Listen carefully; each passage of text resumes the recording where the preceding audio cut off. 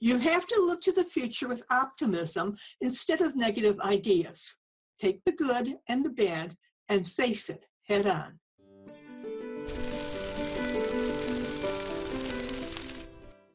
Hi, I'm Linda Watson-Call. I'm so glad you could join me for today's episode of Dragonfly Soup. And if you're enjoying these episodes, please show your support of this program by clicking like right now. And if you think this episode would be of value to someone else, please share it. Let's get the message out.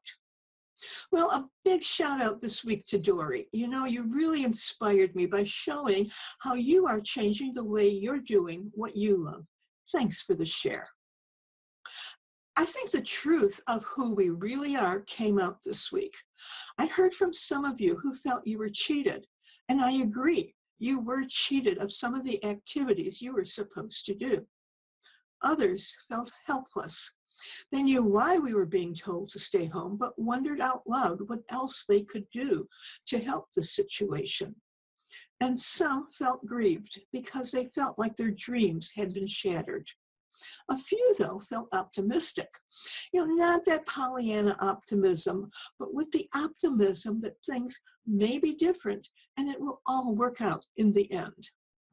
We are still working through the stages of grief that I spoke about last week. Even that last optimistic group is probably moving in and out of grief. But that group is starting to get their balance and understanding that even though they can't move forward right now, they can still look forward. And I call that balance, because when you don't have balance, you're more concerned about not making it than you are with what you will do in the future. And if you're out of balance, you aren't sure of what you can or will do. So it's really balance that we're looking for and aiming for more than anything else. We all know things happen in cycles. How many times did 2 or 3 unexpected emergencies happen to you and you looked up and asked, what next? And then, almost miraculously, everything turned around. Everything was good. Right now, many of us feel that uncertainty about the future. Heck, some of us wonder if we'll ever see toilet paper in the supermarket again. But this much I know. If we don't focus on the positive possibilities, we will get engulfed in all the negatives. No, we won't be going on an Easter egg hunt with our friends and family this year, but we will celebrate it in a new, different, and maybe even a more creative way. Yes, it's uncertain if we'll be returning to school, but most of us still have opportunities to learn through online classes. Some of our teachers are using Google Hangout to connect with their students. And no, there will not be any Olympics or other sports this year, but we can find other venues of entertainment right in our home. This I do know. If we are not prepared for the tomorrow that will come, the tomorrow that will allow us to start returning to some of the activities that we enjoy, then when that day comes, we will feel again anxious, confused, and helpless because we spent all of our time focused on being stuck. Goldie Hawn, actress, producer, singer, and always a comedian in my mind, said, "You have to look to the future with optimism instead of negative ideas. Take the good and the bad and face it head on." And that's the hard part, facing it head on, because we're not sure what that future will look like. So what can we do? Many of us feel that no matter what we do, we're not going to be going very far. Yeah, most of us can't even leave our house. But we are all still capable of dreaming, planning, and then doing something. Many of us have more than one skill that we can fall back on. And so many of us, given the time, can come up with alternative ways to do the things we love.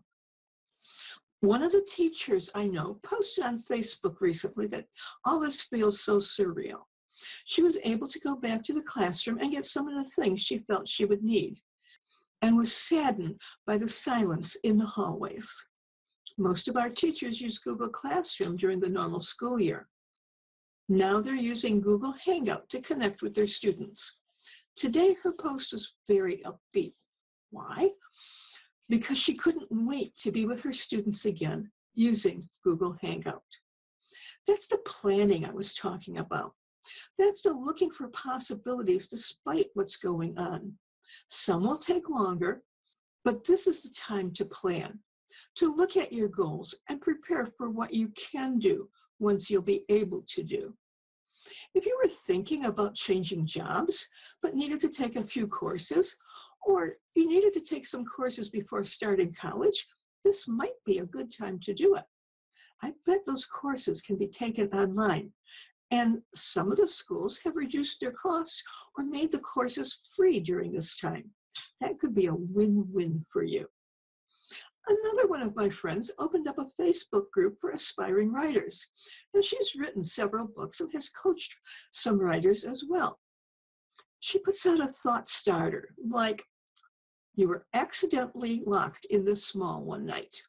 And then the group is given the task of writing a short story about what happened and then posting it to the group for critiquing. This is an awesome opportunity to really dive into writing and having your work critiqued.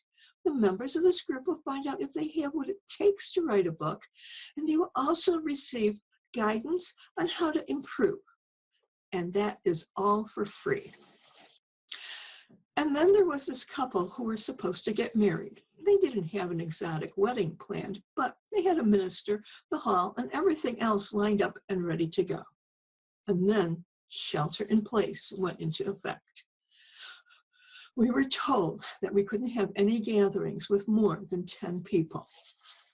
They were able to work everything out with the hall and the other businesses that were involved to plan for a future date, but they really didn't want to wait to get married. They did have their minister, so the three of them, plus the best man and maid of honor, met in a park for a wedding ceremony. They'll have the celebration in the hall with all the trimmings later.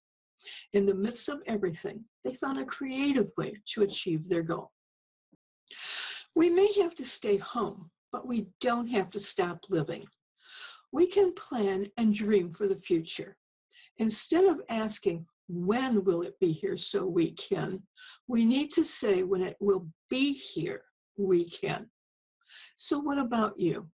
Let me know in the comments below or a message how you are dreaming, planning, or maybe even revising your goals so that you will be ready when the crisis is over. And if you missed my very first episode, Goal 2019, the link is up here. Be sure to click like for this week's episode, and while you're at it, share it with your friends. You might also want to check out our gift shop where you can purchase items like Dragonfly Soup t-shirts, hoodies, or other gifts. The link is below. You can also show support of this program by clicking the support link. Any contribution to help this series will be greatly appreciated. And I'll see you next week, right here on Dragonfly Soup.